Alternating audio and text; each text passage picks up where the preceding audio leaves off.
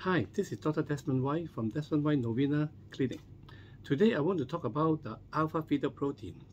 So I just had a lady, she's in her 50s. She did a health screening and that showed that she had an elevated alpha-fetoprotein or AFP. She was very nervous. The GP was also very nervous. She saw her specialist doctor that had taken care of her before. The specialist doctor checked and told her that, well, the first AFP was elevated. Let's do another one to see.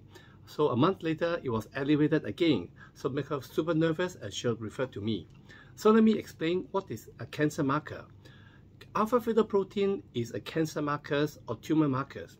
What we mean is that in certain cancers in us, the cancer will secrete the marker and then we can detect it in the blood. But we don't really do cancer markers for general public health screening. For alpha-fetoprotein, it is a cancer marker. It can be elevated in 3 major types of cancer. Of course, different cancers can sometimes secrete alpha-fetoprotein, but mainly it is these 3 cancers that lead to high AFP. First is liver cancer or hepatocellular carcinoma. And this is why when people have a high AFP, the family doctor refer them to see a liver specialist like myself or my colleagues. Besides liver cancer, AFP can also go up in ovarian tumor or ovarian cancer in the ovary for female and in testis in the man. Lastly, it can also lead to a mediastinal tumor. Mediastinal tumor can also secrete high alpha-fetoprotein. So I repeat, 3 major cancers like mediastinal cancer, liver cancer, or testicular in men, ovary cancer in female. Under these 3 types of cancers, patients can have a high alpha-fetoprotein. But the reverse is not true. That means a high alpha-fetoprotein does not necessarily mean that they have cancer in these 3 areas. So I repeat, someone with liver cancer may have a high AFP, but the high AFP doesn't mean they have liver cancer. So I give you an analogy, okay? My favorite analogy. I'm a doctor, I wear spectacles, okay? So in fact, most of your doctors wear spectacles because I think we study too hard or we play too much computer games. So doctors wear spectacles. But you catch somebody on the road that wear a pair of spectacles, does it mean that they are doctors? Probably not, okay? So a liver cancer patient have high AFP, but it doesn't mean that a high AFP equate liver cancer. So I always tell my patients. So an AFP got a problem because many years ago, the normal range of AFP was 0 to 15. But over the last 2 years or so, many labs have changed normal range from 0 to 15 to 0 to 8. And that's because we noticed that some liver cancer patients may have a high AFP in the range of about 8 to 15. I've seen quite a few number of patients like that. Their liver cancer AFP is within a normal of 0 to 15, but it is a bit on the high side, okay? So the lab had decided to change the range of AFP from 0 to 15 to 0 to 8 for most labs. So that's to pick up those cancers that are between 8 to 15. In the past, they could have missed them as calling them normal. Now they will call it abnormal, and they will lead the patient to see one of us. If we do a scan, we pick up liver cancer, we can treat accordingly. So there are patients, they have a so-called high AFP.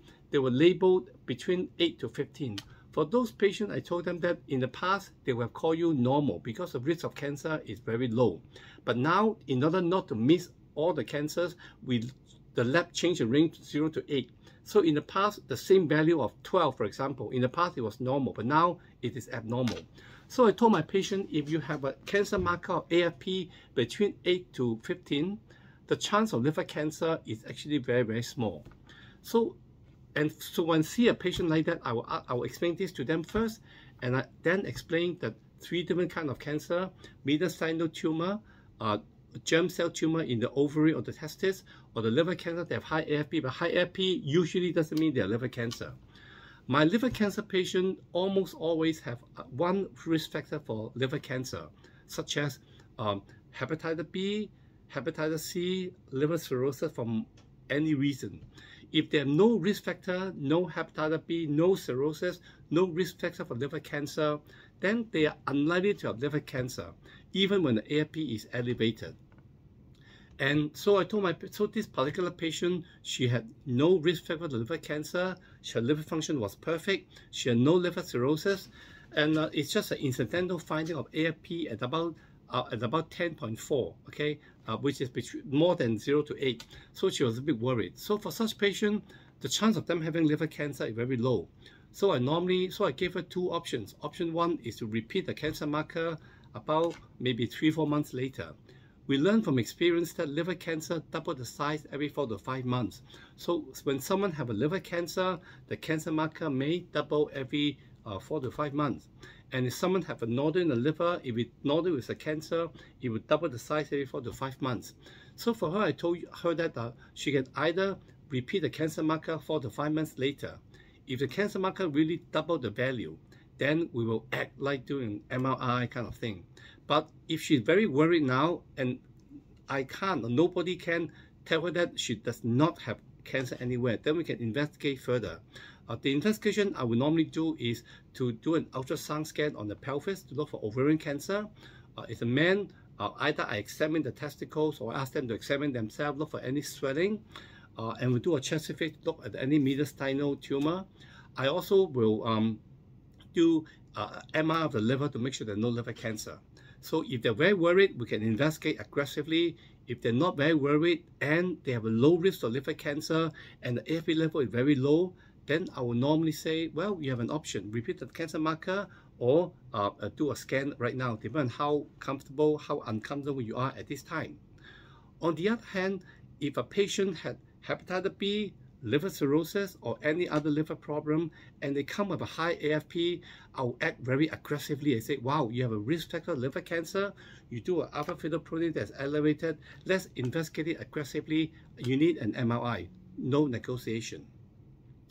Or in another scenario, when the AFP is very high, say if the alpha fetoprotein is more than 40 or 50, normally they end up having some form of cancer, because alpha fetoprotein, when they're mildly elevated, some normal people, healthy people, have AFP up to 20, but if they're more than 40 and 50, normally there's something cooking in the liver. So to sum up, if you have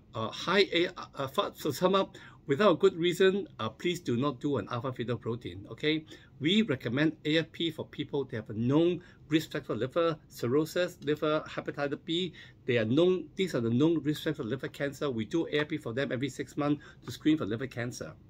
Or if you have existing liver cancer or existing ovarian cancer, we will use an alpha fetoprotein to monitor progress of the recurrence and progress to the response to treatment.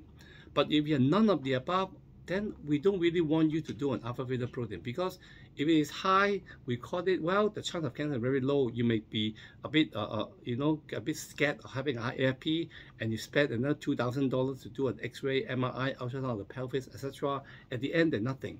So if you have no risk factor liver cancer, we do not want you to do an alpha fetoprotein.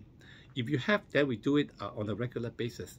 If you unfortunately have tested and a high AFP and you're very nervous, do talk to your doctor.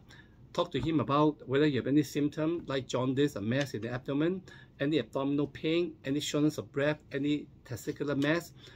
Look through the history for any risk factor for liver cancer like hepatitis B and cirrhosis, and discuss with your doctor the options. For that lady, after a long discussion, I told her that I think the risk of you getting liver cancer is very low.